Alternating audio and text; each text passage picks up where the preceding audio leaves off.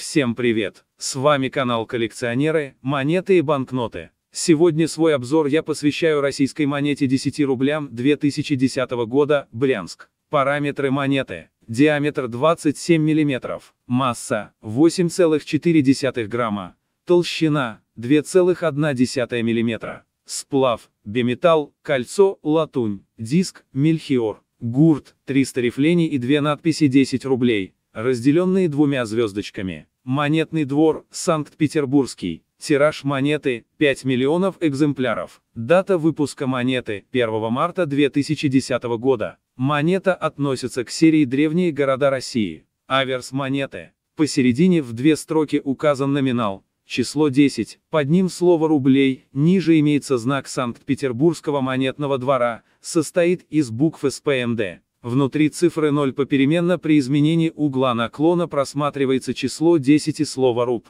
По окружности вверху надпись «Банк России», внизу год чеканки, 2010, слева лавровая ветвь, справа дубовая. Реверс монеты. Изображена панорама города со Спасо-Преображенской церковью на переднем плане. Вверху слева помещен герб Брянска. На желтом кольце вверху по окружности имеется вдавленная надпись «Древние города России», внизу выпуклая надпись «Брянск» между двумя треугольными вырезами. Лицевая и оборотная стороны имеют выступающий по окружности кант. Монета 10 рублей 2010 года, Брянск, разновидностей не имеет. Что же касается цены монеты, то она составляет 100 рублей. Напоминаю, что цена монеты зависит от сохранности и она может быть как выше, так и ниже указанных здесь цен. Если у вас есть монета 10 рублей 2010 года, Брянск, то пишите в комментарии, выясним, сколько вас обладателей данной монеты. Всем спасибо за внимание, подписывайтесь на канал, до скорых встреч!